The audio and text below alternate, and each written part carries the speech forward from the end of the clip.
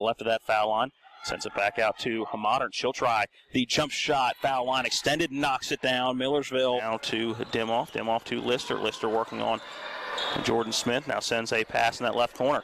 3-ball put up and knocks it down. Does Courtney. Hey, she doesn't take a lot of them, but hey, shooting 36% out there. Lister goes right by. Once again for Beeman. Richardson with the basketball. Left-hand pass over to Lister. Lister back to Richardson on that left side. Her shot off the glass and good on the left low. Gets the inbounds after watching it bounce in front of her once. Now going to try to drive right on Anna Ross, and that one off the glass and strong, goes completely over the iron.